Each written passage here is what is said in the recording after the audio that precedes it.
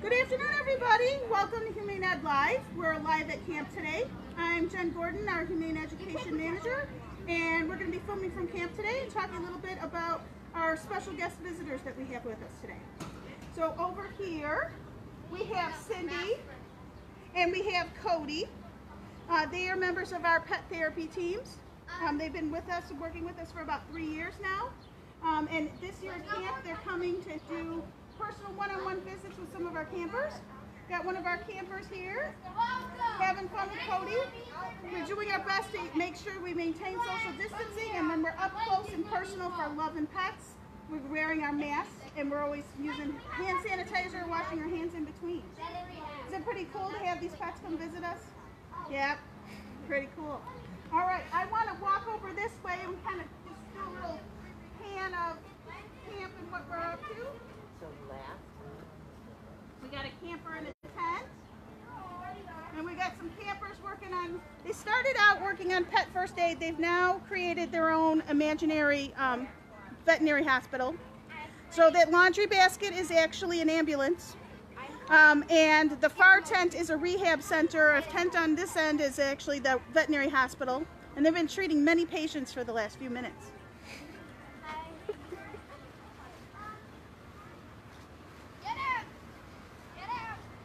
And over here, we have George, who's actually an HHS alum, and our very own Jackie Rossi, whom our development director, and another camper spending time here with George. George is actually an alum from HHS, and he's here as a special guest. He's not a member of our pet therapy team, though he probably could be. He actually has a wonderful story. I don't know, you can come around. Can you come around this way maybe, and so he can smile for you for the camera? Smile, George. Hi, George. Say hi, Mom. I'm on camera. He's got the biggest smile, right? So George is a very wonderful, very special dog. He was with us for about 4 months back at our old shelter. He got adopted in 2018. Yeah, it was so. What happened is he was here at our old shelter and was not doing well in a kennel setting. He just wasn't doing well. He would circle and pace and stuff like that. So one of our partner organizations that we do partner with often, New Leash on Life, which is a foster-based rescue, transferred him and got him into foster, and then he got adopted. So it was a great way to two rescues to work together, and it turned out a beautiful, happy ending.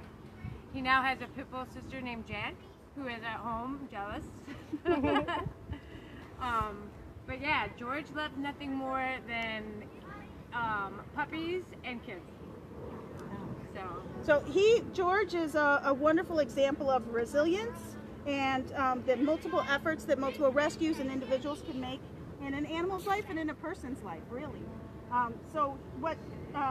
He used to be called Spirit when we had him here. If anybody remembers Spirit, this is Spirit, but Spirit is George, and he's very happy being George now. So what he had, it's often referred to as kennel stress. And being in a kennel, being in a shelter, even one as wonderful and nice as ours, it's hard. It's hard being in a cage, it's hard waiting for your new family to come. It's stressful, and some animals handle it better than others. And George was one of those pets who just really had a hard time. He couldn't settle, he couldn't get comfortable, and the longer he was with us waiting for his family, we saw him starting to mentally deteriorate. And that's when we decided to partner with this foster-based rescue, New Leash, to get him out of a kennel situation and into a home. And as soon as he had access to a family and a couch and a living room and people who could love and dote on him in a more natural setting, he settled down and really let us see the dog that he really was. And as you can see, he's a wonderful, calm dog, loves spending time with our campers, and he's just a great family pet. So we're glad that we were able to give him the extra time and find him the right resources that he needed to succeed. So he's a great story to tell. Yeah. He's having a great time, so thanks for having him. Yeah, it's getting a little warm out here this afternoon, but we're in the shade. He's got plenty of water, and we'll make sure he doesn't get too hot while he's out here visiting with our campers. So that's all I have for Humane Ed today. Thank you so much for tuning in. Again, we are open for by appointment adoptions right now. So if you're looking for a new best friend, look on our website, fill out our online application, give us a call. You will leave a voicemail. email, but someone will get back to you as soon as we can. We'll do the initial consultation over the phone, set up an appointment for a one-on-one time for you to meet your, hopefully your new pet, and hopefully you'll be able to come in, find that right fit, and bring your new best friend home. So thank you for tuning in, and we'll see you next week. Bye-bye.